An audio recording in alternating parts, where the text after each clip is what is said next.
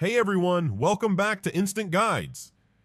In today's quick tutorial, I'll show you how to close apps on your iPhone 16, 16 Pro, or 16 Pro Max.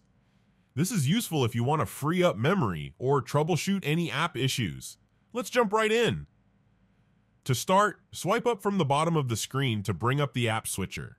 Now you'll see all the apps that are currently running in the background. To close an app, all you have to do is swipe up on the app you want to close, and it will disappear from the screen. If you want to close multiple apps at once, you can use 2 fingers to swipe up and close 2 apps simultaneously.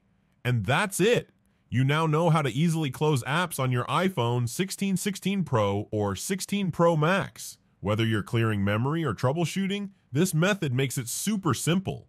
If you found this video helpful, don't forget to like, comment, and subscribe for more iPhone tips from Instant Guides. Thanks for watching, and I'll see you in the next one.